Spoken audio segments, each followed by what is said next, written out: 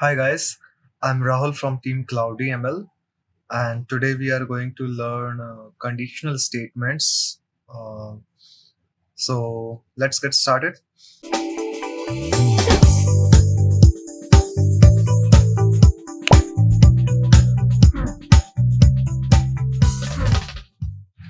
So why we use conditional statements in Python? There are like scenarios where we would like to check if a certain condition is met or not, and based on that certain condition, I would like to decide what I need to do. So let's understand this with an example. Let's say I have a number a 10 and I have another number b equal to 20, and I would like to check whether a is smaller than or greater than b. So normally what I will do, like I can simply just say a is greater than b or not. I can simply print this. This is one way we do without using any conditional statements. And you can see that it says false, means a is not greater than b. We understood this, but this is not a nice way to get the output to based on condition. This is not the nice way. So what I can do is, instead of just this, I use if else condition. I say if a is greater than b, if a is greater than b, and then I put a colon here, and then I press enter, and you can see that I have got this space.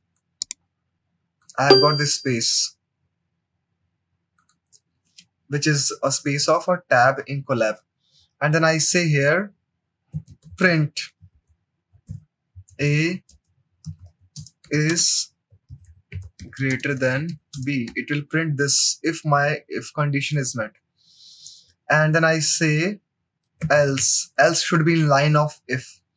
Make sure if and else is in one line. And then I say print b is greater than a. I have just written this string. So if this condition is true, it will run this block of code. This print is under if. Now, if this condition is not met, if this is not true, it will skip this block of print. It will print the else block. It will print this. So now let's run this, and we see that b is greater than a. Because it checked the condition, this is not true, so it just print this block of code. So you can see that now my output is in a clean format. Now this is the benefit of if-else condition. Now if I have more than these two conditions, I can add multiple conditions. For that I can use elif in between if-else. Now how we can do that? Let me just add another line of code, and let me just copy this. Now let me show you how we can use multiple conditions here. You can use multiple if condition also, but if you want to make a ladder of if else, then you can do it in between also. For example, I say elif a greater than 0 and a less than 15. Print a is somewhere 0 and 15. You can see that I have just written another condition here, and if this condition is true, it will print this. If this condition is true, it will print this line also. And let's just add another condition, elif a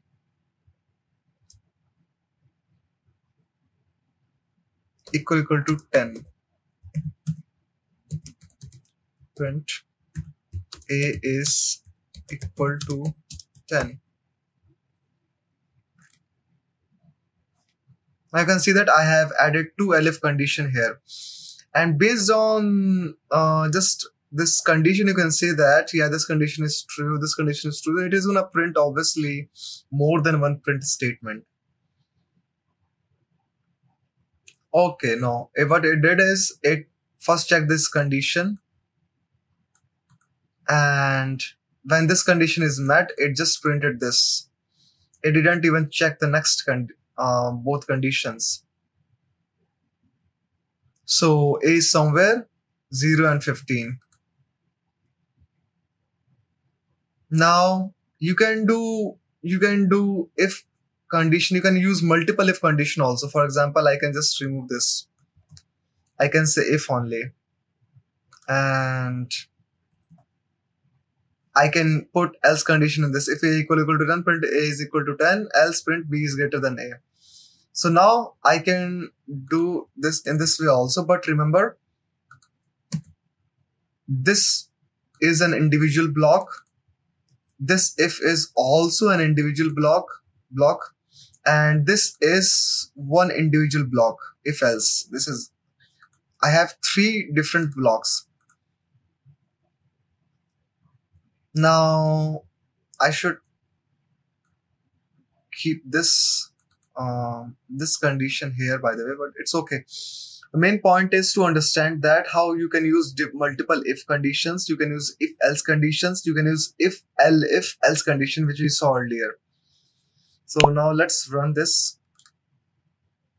So you can see that this condition is not met, so it didn't print this. This if block is kind of useless now. Here this condition is met, so it printed this A somewhere 0 and 15. Now here we know that A is equal to 10. This condition is met, so it printed this. So this is how if elif else condition works. Now let's see one more example. Now let's say I say age is equal to what I can do is I can take user input here. So to take user input, you use inputs like this, and I say enter your age here. So since I'm taking age as input, I should use int outside. I will convert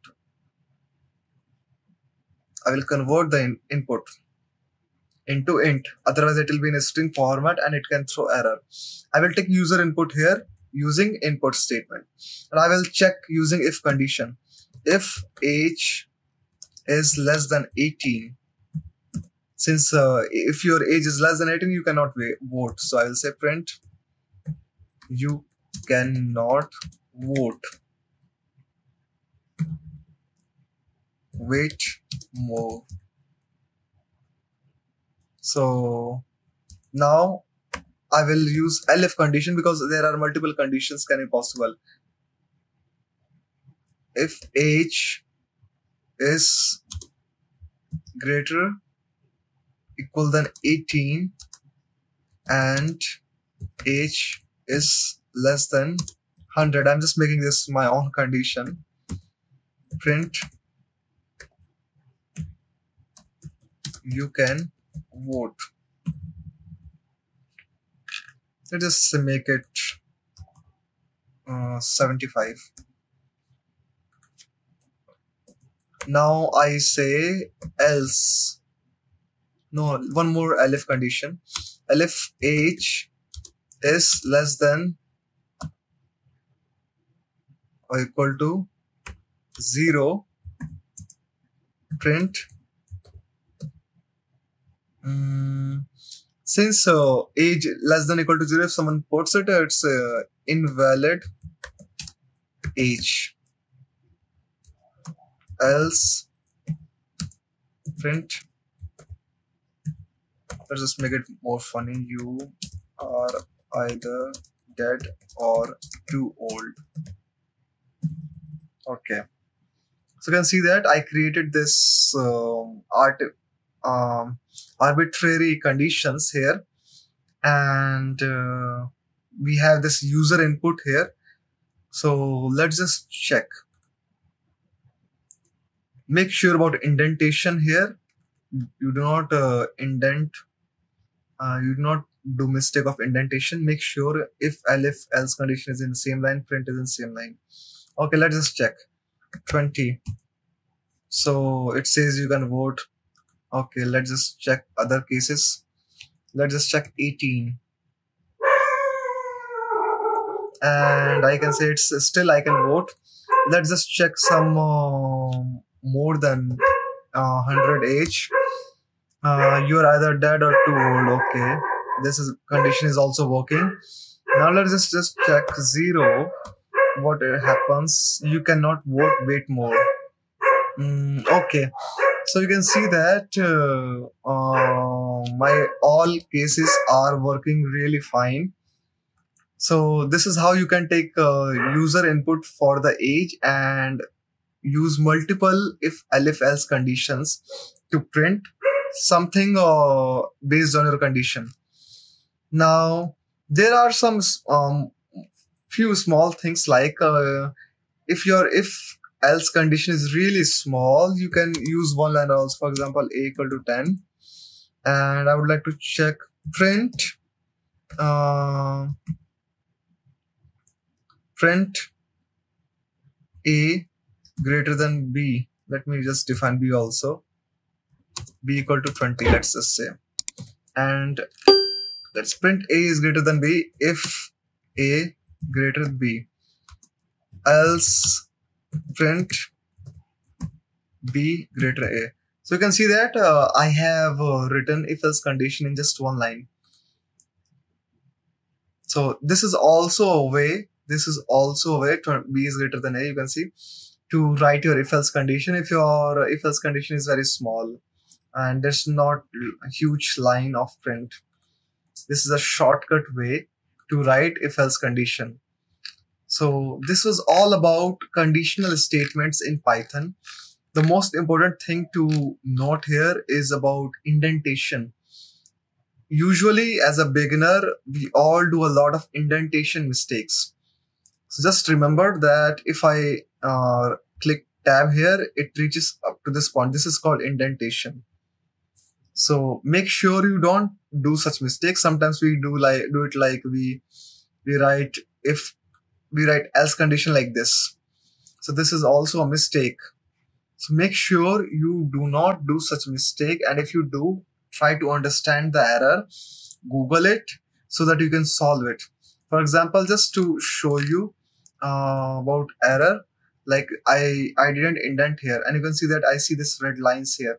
Expected indented block. It is giving you hint that it expects an indent here. But if you don't do it, if you still run, you will see indentation error. It is telling you that print a is greater than b. This line has problem. There should be some indent here. So just remember these things. Try to understand how to fix this, and you will be doing great. So guys, if you enjoyed this video, please give a thumbs up, comment, and tell us how you would like to see more videos on this funny topic. You can just suggest us something. Thank you guys.